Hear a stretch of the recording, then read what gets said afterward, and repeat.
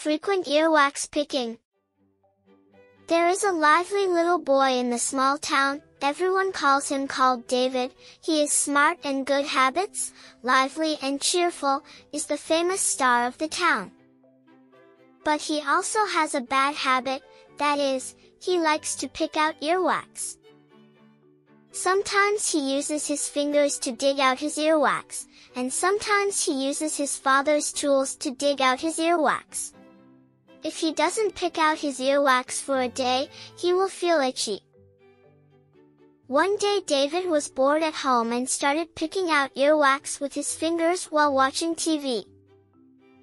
Ouch! It hurts so much, David suddenly screamed. When he saw blood on his fingers, he was frightened and panicked. His ears felt buzzing from the sound. Mom quickly took David to the hospital for various examinations.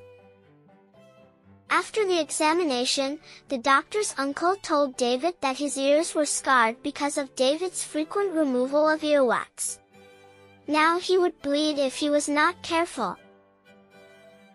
The doctor's uncle also told David that earwax is formed by a kind of ear canal secretion called ear canal mixed with dust and dander.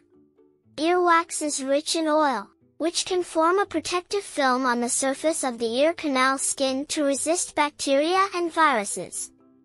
It can block the entry of external dust and dirty water, filter and buffer incoming sound waves, and protect the eardrum from injury.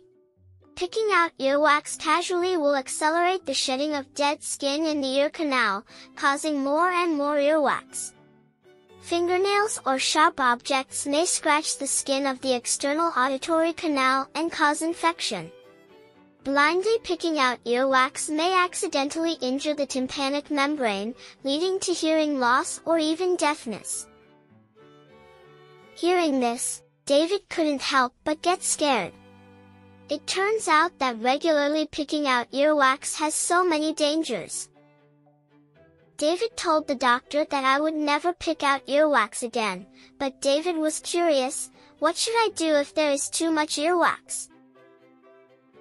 The doctor uncle told David not to worry, our ears have a natural cleaning function, and earwax will slip out of our ears quietly. If the earwax is large and hard to come out, you can ask a doctor for help. David remembered the doctor's uncle's words and will never pick out earwax again. After returning home, David takes better care of his ears and uses them to listen to the beautiful notes in life.